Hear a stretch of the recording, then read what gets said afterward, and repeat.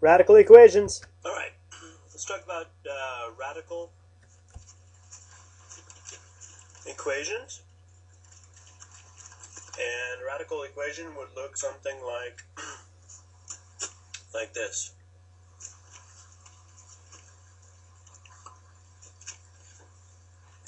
Now, what we want to do, we're going to try and solve for x. And that means, well, first thing we want to do is get all of the common terms on one side. So we're going to add 4 to this side. We're going to add 4 to this side, which is going to give us x equals the square root of x equals 8.